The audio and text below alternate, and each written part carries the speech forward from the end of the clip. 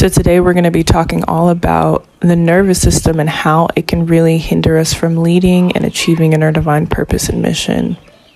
So when you think about the nervous system, you usually think like contraction, you think of fight, flight, freeze, fawn response, but you might not think about how this is directly correlated to how you're leading or how you're performing in your reality.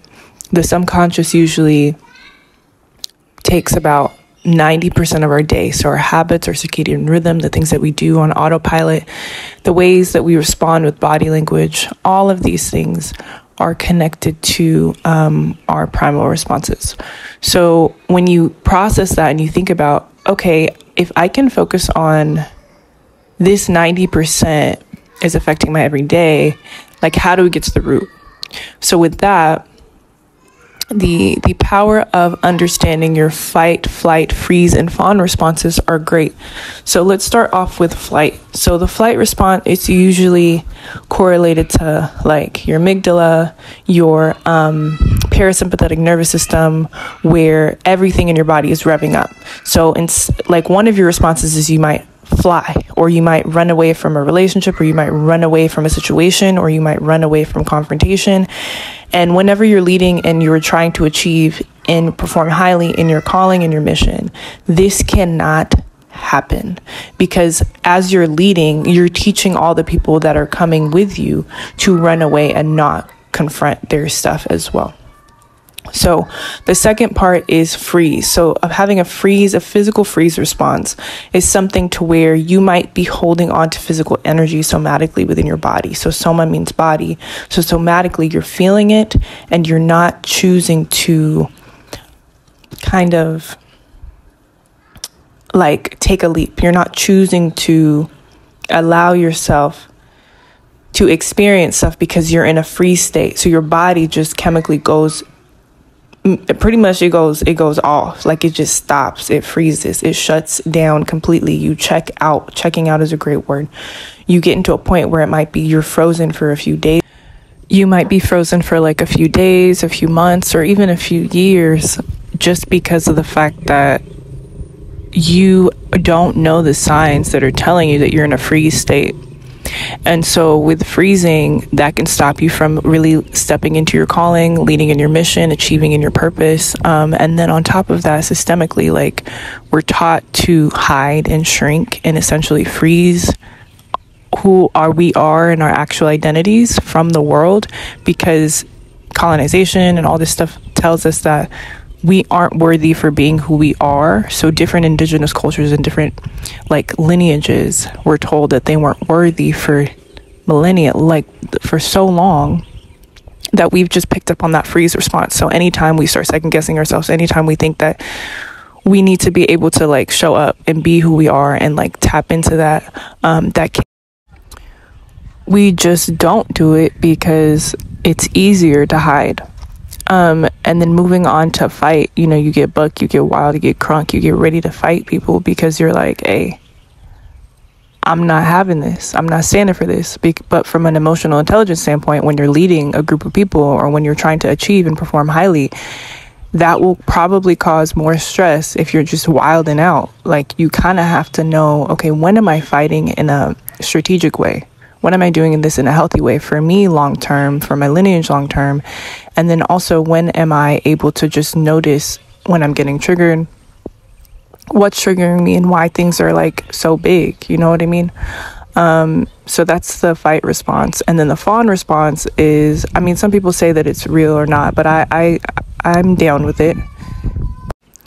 The fawn response is all about people pleasing and like, that whole idea of shrugging your shoulders down and putting your head down and really being in a people-pleasing state where you're just being a yes man or a yes woman and constantly just saying yes to everything and kind of like giving yourself a sense of self-betrayal, giving your sense a self of what I need is the sacrifice. And you can't do all that with leadership. Like you have to, in order for you to lead in your calling and do your mission, some things need to be cleared out, right? So the reason I talked about these 4 areas was because I wanted to really, dive more into the nervous system and help you understand how the nervous system affects us as women of color, that are wanting to achieve and lead in our societies, in our communities, in our homes.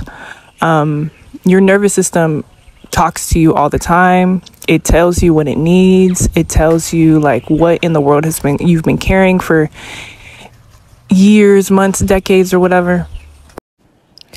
So before we continue, I wanted to talk about my 3-month Sacred Feminine Leadership Immersion program.